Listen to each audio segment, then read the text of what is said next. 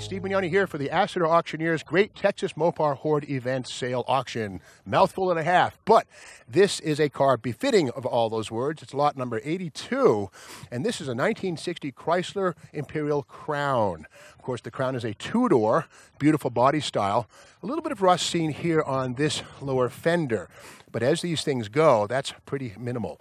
Gotta love this, the Imperial with the Crown logo below it, missing a couple letters, but again, pretty clean as these things go. The grille is in fantastic condition. Minimal pitting on the chrome of this, but bumper also present and accounted for. Under the hood, what do we find? Okay, there it is. The Chrysler 413 big block, single 4-barrel, power brakes. Of course, there are drum brakes everywhere, power steering. Kind of unusual, no air conditioning on this one. Again, that was an option. It was not standard equipment. Fenders look pretty good on this side.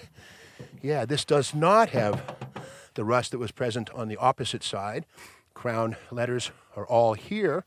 Bottom of the door, the paint is flaking a bit. Little bubbles there, but again, that's years away from blossoming, but it is there.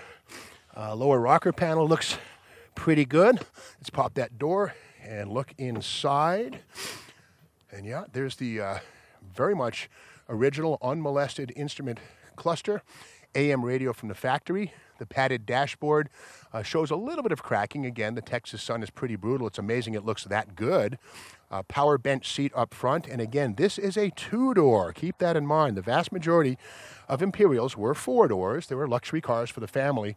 But this is a much more sporty, personal luxury two-door version. Okay, down low, the quarter panel looks very, very solid. Let me get my magnet out and see how it sticks. And look at that. There's no signs of plastic filler anywhere in here. That magnet wouldn't stick. Okay, a little bubble there, a little bit of stuff here. Yeah, somebody's worked on this a little bit through this area, but again, it looks like rust preventative paint's been applied. Quarter panels down low, yeah, a little bit of rot here, but again, there are extensions available to repair that. Okay, out at the back, nice to see the rear markers are here. The lenses are cracked, but they are present and functional. The trunk, I don't have a key for that, so we can't open that, but this does have a very nice rear bumper. It looks pretty good. Paint's, the chrome's flaking a little bit here, but that's okay. Again, these can be re-chromed, or in a driver quality restoration, you might just leave that alone. Has the flight sweep continental style deck lid. Kind of cool. A lot of people thought that looked like a toilet seat, but again, an iconic touch in the late 50s, early 60s full-size MOPAR styling. Lower quarter here, a little bit of stuff kind of getting ready to come through, but that's, a couple years away, but still, that would have to be addressed if you wanted this to be pristine. Quarters down here are very nice. See how the magnet sticks? It does. So nobody's been in here trying to hide rust or repair it. Very nice to see that.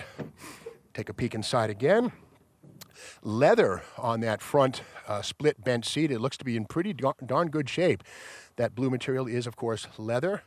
Again, the instrument panel and cluster, all of that stuff looking very unmolested and original. This car would clean up very, very nicely. Front fender on this one, we saw earlier, a little bit of rust down low. Again, there are patch panels available.